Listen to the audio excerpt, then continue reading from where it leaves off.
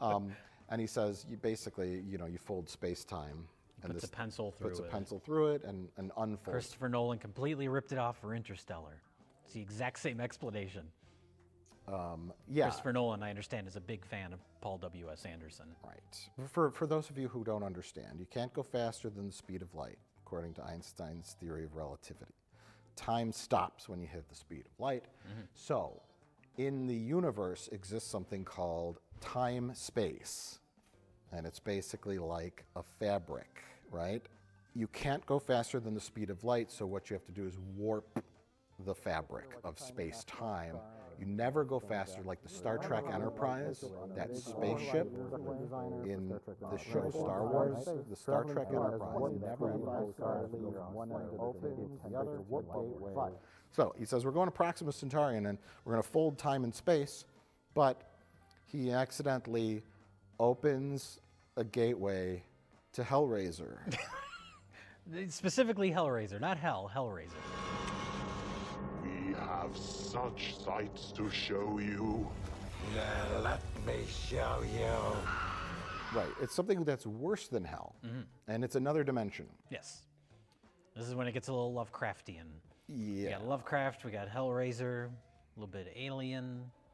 Right, and I get the, see the thing is, like, the Lewis and Clark looks like a grungy, disgusting, weird spaceship. And then when you get on the Event Horizon, it's like Art Deco H.R. Geiger painting. And I totally get the decision. If you're making a horror movie in space, the ship should be scary. And that's like the logic. Sure. But to me, it was like confusing of who was on what ship. But there's a and it was little so more to gross it than looking. that. Oh, I see. I love the production design of it. I think it's perfect for this type of movie. But it's more than just that it's grungy and Giger-like. Like, apparently they based it on, because there's obviously kind of religious, a little bit of religious themes in the movie. And they based it on the Notre Dame Cathedral. Okay, like a church cathedral. Yeah, okay. yeah. So that's why it has that long part in the middle. It's supposed to be like the hallway, and then the altar, the cheese grater tunnel. Looks like a meat grinder to me. The rotating spherical thing. Okay. The Professor X Cerebro room, Yeah. whatever it was. That has giant spikes Yeah. for no reason, And I which look- nobody gets impaled on.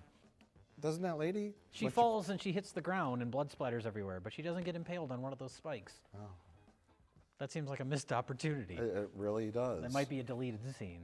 This is apparently, notoriously, this movie was cut down a lot, but Release the Anderson cut? they can't though, and that's a whole other story we can get into. Oh, well, I'm glad you did some research on I did a this. little bit of research because I was curious. did zero. You finished the movie. I guess that's an rewatched the accomplishment, movie. right? But the thrusters are like the towers of the Notre Dame Cathedral turned kind of sideways. Okay. So this is a little bit of religious imagery. There's a little more to it than just trying to make it look grungy and scary. Spoiler alert. Was Sam Neill like a weird satanic worshiper, or did he get co-opted by the evil forces? I know he was somehow maybe trying to bring his dead wife back to life. Yeah, I don't he was know. hung up on that. I think the implication, and maybe this was lost in trimming the movie down, I think the implication was that he was on the ship originally. Because he says, like, I'm already home at one point. And I don't know the details of how he ended up back on Earth, but the implication to me is that he's already gone through the wormhole or gone through the black hole, and that's why he's all... Well, wouldn't it have been a neat part if they saw him in like the crew log footage? That would have been cool. Like he's in the background, they freeze frame it, and he's like... Yeah. You'd think he would bet on the maiden voyage. It treats it as if he was, and the that's why he's designer of the crazy ship. now. Yeah. So it's a little murky there, yeah.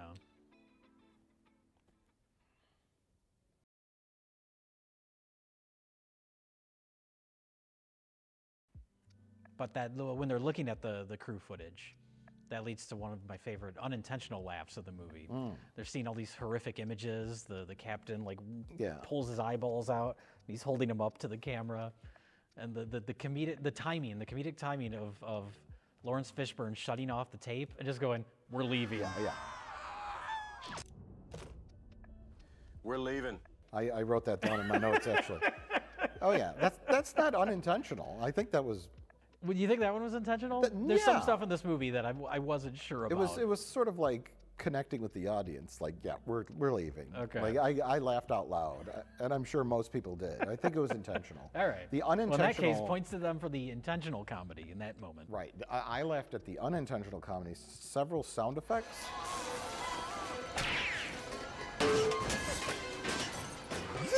Like by the end Warner of the Brothers movie, sound effects. by the end of the movie, it's like the whoever was mixing the audio just gave up.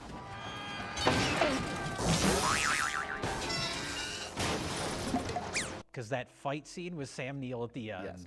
those stock punch sound effects, and There's that. it's not just that they're stock sound effects; it's that they're like right in the forefront of the soundtrack. They're so comedic sounding.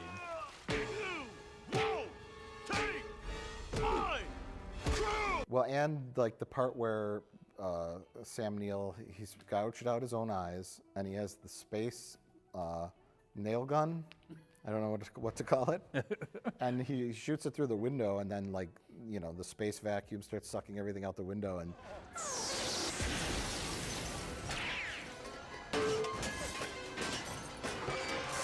like all the props that are flying around, and I just picture woo, zip, zoom, like wacky sound effects, because it kind of looks funny. Yeah, it's weird because the first half of the movie really takes its time.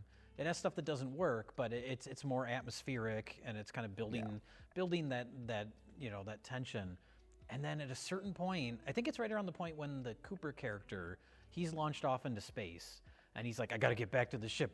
I'm saying all these things out loud so the audience understands what's happening. Think. All right. I gotta get back to the ship. All right. I gotta blow my air tank. I'll blow my air tank. He goes, oh damn! How do I keep finding myself in these situations? Yeah, and it's like the movie just like gave up. Shit!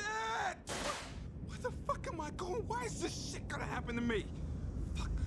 But it's really weird because I like a lot of the stuff leading up to that, and then tonally it goes off the rails. At that point. That guy Cooper should have died 10 times over.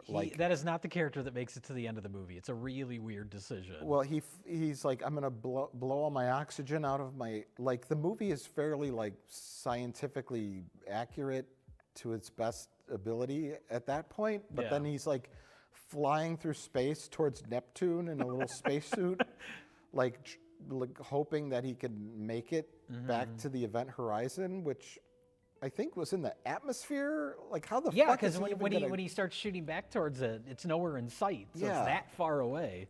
I think it was like in the upper atmosphere, and like, how the fuck is he gonna accomplish that? And I think they had to put it in the atmosphere so they could get away with spooky lightning storm. Because that was something I was thinking about. I was like, you don't have lightning in space, but I guess technically they're in the atmosphere. Right. So that's fine. They justified that. But yeah, him shooting back. I know that happens in Gravity, right? But she's using a fire extinguisher to kind of shoot herself around. Yeah, and it's like, that's the point of the movie Gravity, is that they're flying around trying to figure out problems. Like in this situation, this like nightmarish horror movie, and then you come up with this like almost Looney Tunes-esque logic of him flying around. And on top of that, his performance, where he's like, I'm coming back, motherfuckers! Oh, yeah, it's cringy. Here I come, motherfuckers! It's weird. It's completely at odds with the nightmare hellscape vision stuff. Yeah. Which is the stuff I like. So I don't know. It's all over the place. It's an interesting movie. I think the nightmarish hell kind of gross out stuff, like whatever character was disemboweled and all his guts are dumped out. Was it Jason Isaacs that happened to? Yeah. Like, I know that's your thing. You like gross, like horror movie stuff. It's not that it's gross. It's a striking visual. There were some like legitimately. I think the best scene in the movie is when Justin, Baby Bear, they call him Baby Bear. Oh yeah. The actor's name is Jack Noseworthy. Jack Noseworthy. Who was in some stuff in the 90s, and I guess he completely vanished. Yeah, he was on a show called Dead at 21. Oh wow, yeah. Do you remember that? And the MTV show. Yeah, and I used to laugh because I would call him Jack Earworthy or Jack Lipworthy. The man has a fairly undistinguishable nose, That's true. but his name is Jack Noseworthy. And so I always thought that was funny. And then I didn't hear about him after Event Horizon. Yeah. But that part where he's like possessed or traumatized or I don't know what the hell, scared by hell, and he goes into the room, the going out into space room. Yeah. And then he realizes, oh my God, and then they depressurizes and they have to rescue, Lawrence Fishburne has to fly in and rescue him. Yeah. And it's like blood is like shooting out of his mouth and his eyes, and like that part was legitimately well done, intense, and But no, I like that sequence for the most part. there was like a legitimate like real world / horror world interaction. Like that character was doing something under the possession or spell of this evil that he didn't know he was doing, and then he snapped out of it at the last second. And then it's like, oh, those two things work together. Yeah. He put himself in the airlock and is going to kill himself because he's so scared of this nightmare land. And then he realizes, like, what the fuck am I doing in here? Help me, help me. And he's like, help me. What is going to happen to me because of the cold vacuum of space is horrific. Yes, but then the other things where it's like, oh, you know, spooky images, lady's son. Oh, I like that too.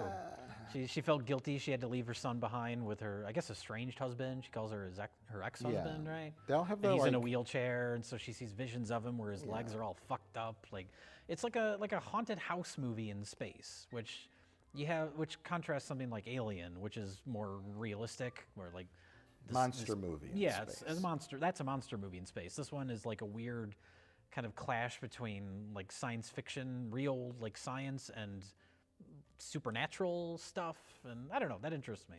It's oil and water, those two things. But that's for what me. drives them mad.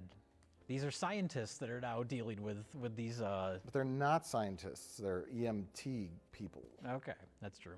I'm your best friend, okay? I'm the lifesaver and the heartbreaker. He's a rescue technician. This is Peters, medical technician, and my pilot, Mr. Smith. I'm trying to think of a movie that compares Hellraiser in space. It is a better Hellraiser in space movie than the real Hellraiser in space movie.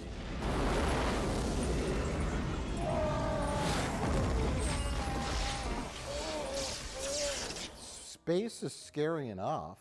I think that's why the airlock scene is so memorable to me. You understand what happens when Yeah, and that airlock it was like opens. frightening. Yeah. Because just the reality of it, and then that kind of stuff was completely, you know, deflated when Cooper's flying around in a jetpack towards Neptune in the middle of the fucking solar system. all the stuff with him, Probably and then die from radiation from fucking Neptune. when Sam Neill's like eyes are plucked out and he suddenly looks like a Cenobite, and Cooper's coming back towards the ship and he hits the glass, he's like, oh shit! Yeah, he just happens to land right outside the front window of this gigantic spaceship.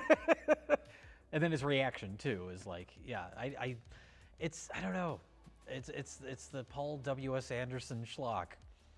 Yeah, which carries on to all those Resident Evil movies and all that kind of stuff.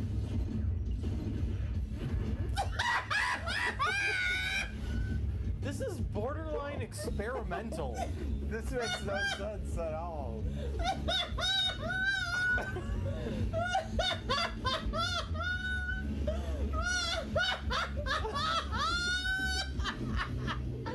Which is why I mentioned earlier there's apparently a longer cut of this movie that was more horrific. It was like 30 minutes longer. That part in the end when Sam Neill's like, let me show you these visions or whatever, and there's all those quick flashes. Apparently all that stuff was more drawn out. You saw more of it, and they had to cut it out to get an R rating. So people talked about like, oh, if that stuff was back in, it'd be a better movie. It's like, no, you still have that Cooper character that's out of place. You have all these weird tonally inconsistent things. I don't think more gore wouldn't save the movie. No, and it wouldn't make it scarier conceptually to me. Yeah. I don't know. Like I described it as The Shining in space, one part in particular, the blood part. Oh, yeah. But also this like, you know, abandoned haunted ship is similar to the hotel, and you know, there's the visions, nightmarish visions, and Sam Neill character is very similar to the Jack Torrance character. Yeah. I don't know. There's a lot of similarities, but I think when your horror is grounded in our own reality that we could relate to, hell and spaceships just don't work. Oh, see, that's the stuff that did work for me. I can't describe The idea of, like, again, going back to The Shining, where it's like all these horrific things happening in this hotel, but a part of you know, like, is thinking about the fact, like, I mean, they have the excuse in the movie why they can't leave because there's a storm or whatever, but it's like, oh, they could conceivably get out of there. When you're in space, you have nowhere to go. I think it's just our tastes. I don't. Sure. To me, I mean, we can both agree that the movie's not scary, though. Oh, okay. Good. You weren't under your blanket going like this? No. Okay, I'm talking about, like, conceptual. That's why I say it would be a perfect movie for a remake, because there's a lot of the concept stuff I think is interesting.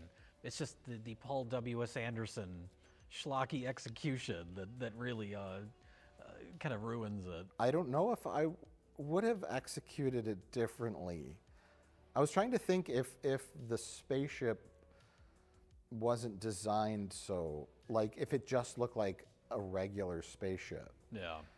And If you the had contrast would be more. that juxtaposition would make it creepy. Well, I believe the original idea for the room with the black hole, what do they call it in the movie? It has a name. We'll call it the warp engine. Something engine, they call it.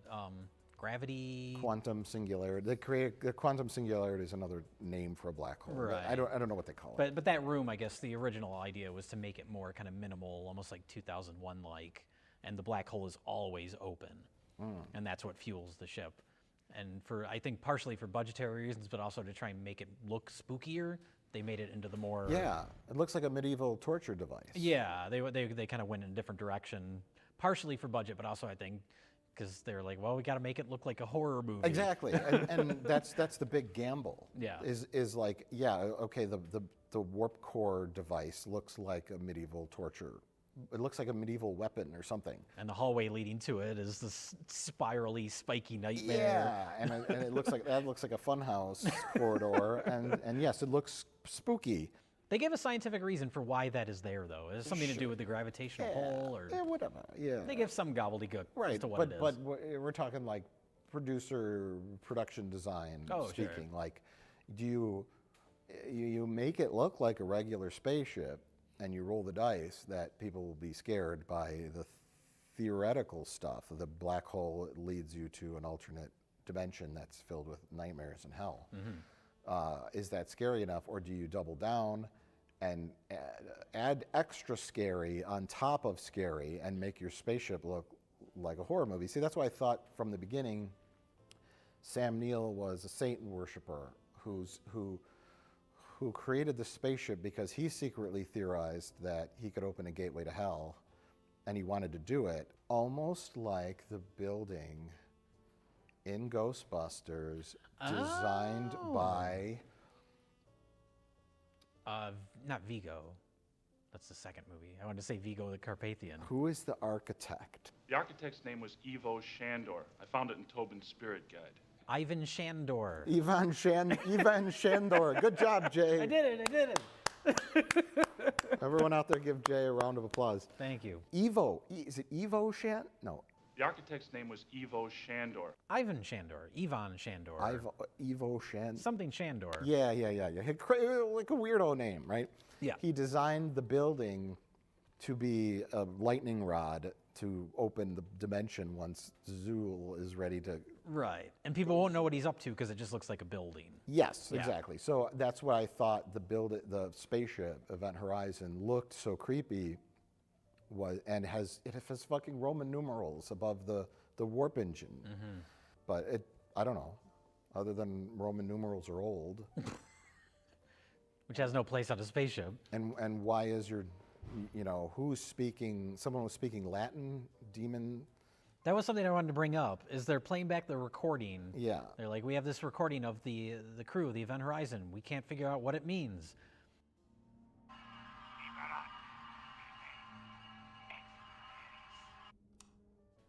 And it's like they had a whole team of scientists and researchers all looking. None of them could figure it out. Then this one crew member's like, oh, it's just Latin. Well, Latin's Nobody knew. It was like somebody in this team of scientists and people on Earth. Well, they probably could have used a computer to scan it, and the computer would probably figure it out. But Latin's an old language; it's a dead language. Well, sure. People know it. But my question is, why is the demon from an alternate dimension speaking Latin? Because it's spooky. Language from Earth. Yeah, Latin is spooky. It's in all the horror movies because it's ancient. Right. And it's biblical times language that's a dead language. So when someone who's possessed by a demon speaks Latin, nobody fucking knows Latin. Some people do. Really smart people learn dead languages and speak them, but some possessed 12-year-old girl isn't going to know fluent Latin. That's certainly then a demon speaking through her, right? Because that's spooky. So why is a demon from an alternate dimension speaking Latin? I don't know. Because is it really the hell from biblical hell that exists? We don't know. A lot of unanswered questions, Jay. Like, why did they make this movie?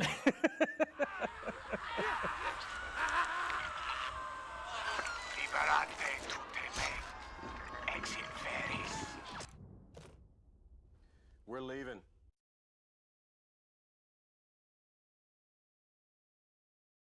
I really like the design idea to line the connecting tunnel that separates the warp drive part of the ship from the crew part of the ship with explosives.